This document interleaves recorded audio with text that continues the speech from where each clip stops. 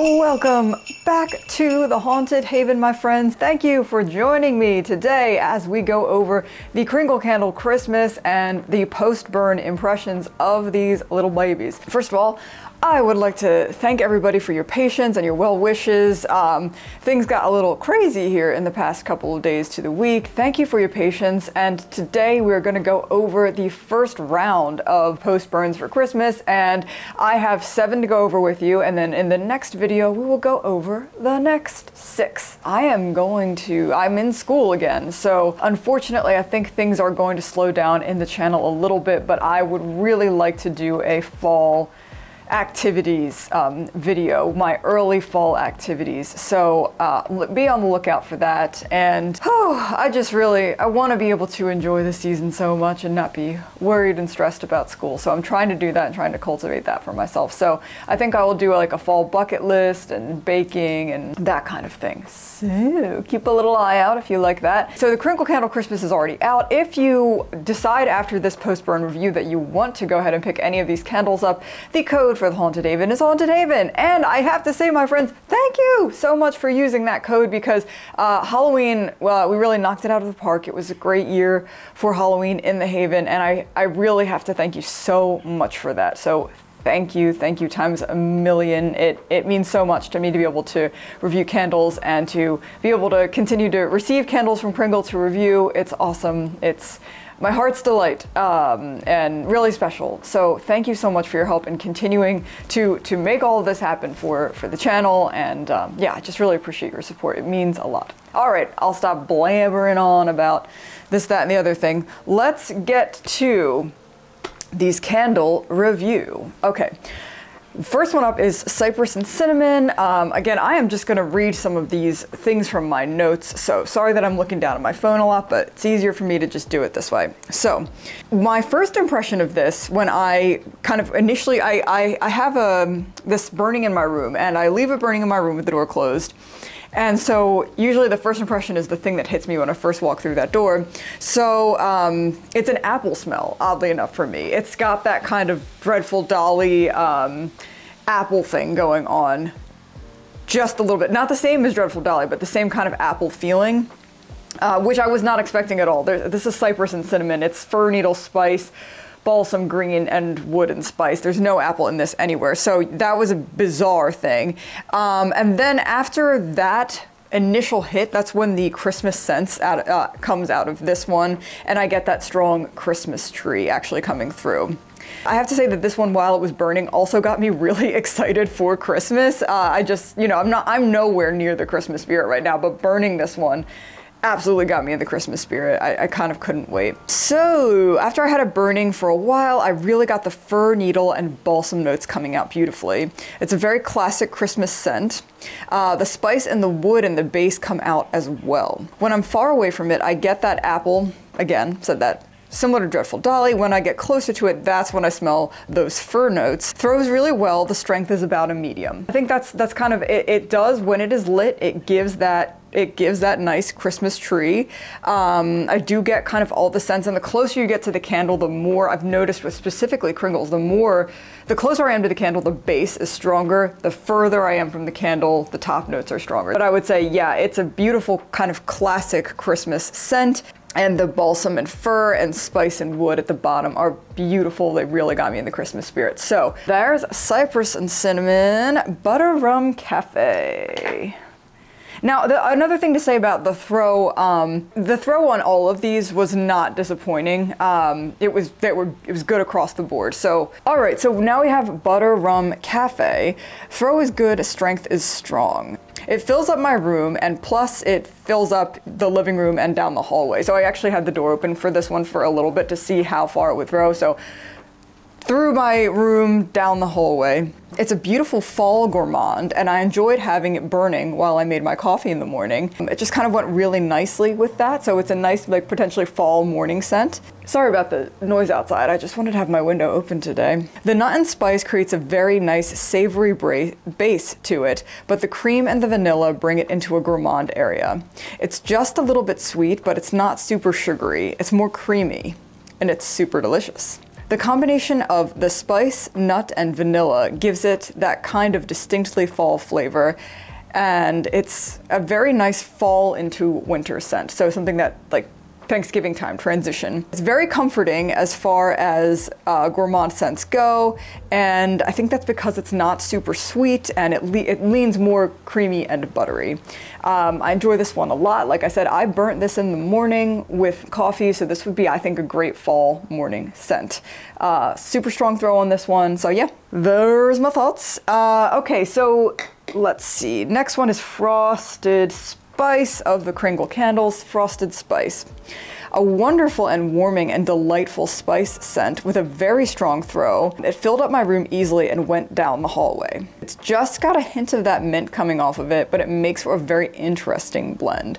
The spices are just lovely in this, and it's not overly sweet. The mint and the vanilla coming out in the base, they really came through on the burn, so what you get is this minty vanilla spice. It's reminiscent of some sort of baked sweet, but because I don't really think that it's sugary, it doesn't go into a super gourmand area.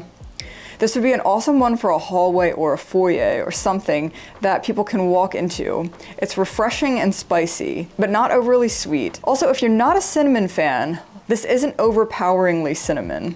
It's cinnamon with some other spices. The fir is also a little bit harder to detect, but it's there, so it's not going to be like a Christmas tree smell. The fir just lends itself nicely to that mint, and that's what's giving it this kind of fresh sensation. Yeah, it's super nice, and I really like this one a lot. Kind of, I think what I got on cold is kind of what happened when this one was burning as well. This minty spice, it's super, super nice. I actually kind of want to smell this one again. This is such a cool candle. This is so, so cool. Really like that. Now, let's go with the sleeper of the Kringles, Winter Iris, for this burning round at any rate. I could barely smell this when it was cold. Still, I mean, actually having lit it, it's a little bit better, but when my first impressions of this were so light, I didn't know what was gonna happen. Whoopsies, didn't know what was gonna happen, but my oh my, it did actually throw really well. So I'm very pleasantly surprised by this. It's actually throwing very well. It's been burning for about 2 hours, and I opened the door to my surprise, and I had a very strong scent greeting me. My first impression of this one was almost like a cotton, like a clean cotton scent mixed with a bit of a floral. There are no cotton or fresh scents in the actual scent notes, but that's kind of what I'm getting out of this. It's also a very different floral from anything that I have. I'm not sure exactly what violet smells like, but that could be what is the predominant flower here. The fruit in the mid also comes out more on the burn, which gives it just a slightly sweet note. It's just a little bit sweet, but the vanilla at the base gives it some fullness. So my first impression upon entering the room is this kind of clean cotton and floral, and that's the first thing that hit me. And then the closer that I got to the candle, the more I got more of those scent notes coming out. The vanilla and the sandalwood at the bottom gave it more of a fullness and a body. And then, yeah, it was just kind of like a clean floral, but also with a little bit more body from the vanilla and sandalwood at the base. So yeah, and then the throw was super strong on this. I could smell it pretty much, yeah, all through my room. So very, very interesting. This was different on the burn than it was on cold. Yeah, I think that berry came through in a way that I wasn't expecting. So the berry gives it just a little bit of sweetness, but it's berry sweet, you know? And I feel like even now that I've burned it, it's changed a little bit. Like like I get the vanilla and sandalwood now way stronger than I did the first time. So that's interesting. Okay, so those are the 4 Kringles. Let's go on to the country candles. So here comes Santa Claus. The fir notes on this: balsam fir, aromatic aldehyde, wood, and musk. I don't have a lot of notes on this one, pretty much because it is what it is, and it's amazing Christmas tree scent. This is so good. So let's read what I wrote. Here Comes Santa Claus is pretty much everything that you would want out of a Christmas tree candle. The throw was good. The smell was not overpowering. There's not that much to say out of it.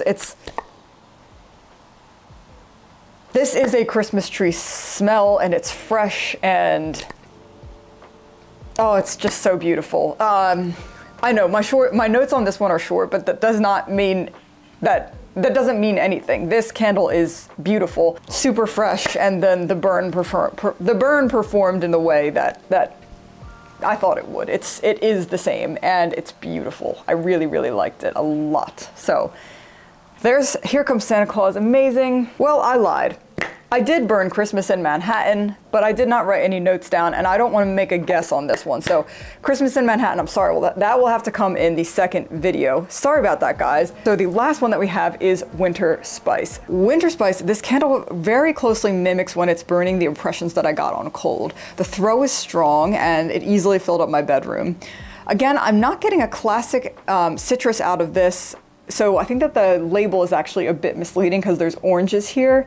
I'm actually getting, like I said, it's kind of like a citrus that's like grapefruit, or the berries come in and they turn it into something that's a bit different, it's like sweeter. It could easily be the mixture of the citrus and the berry on the top that is making it lean more sweet than tart citrus. Also, again, I get those base spices of nutmeg and clove stronger than the cinnamon. I would say that the cinnamon is not an overpowering scent coming off of this one. So cinnamon is not the primary spice here. You're really gonna get nutmeg and clove, which are I was not expecting that at all, and it's very interesting, and it makes for a completely different winter spice candle than probably anything you have, I would imagine. I've never smelled anything like this one. So overall, I would say that the cold impressions that I had with this one mimic very closely what it actually does when it's burning. And the last thing I said about this one is just that I had it burning for a couple of hours and kept checking in on it, so it didn't really change. I think this one also, it was pretty steady in how it performed.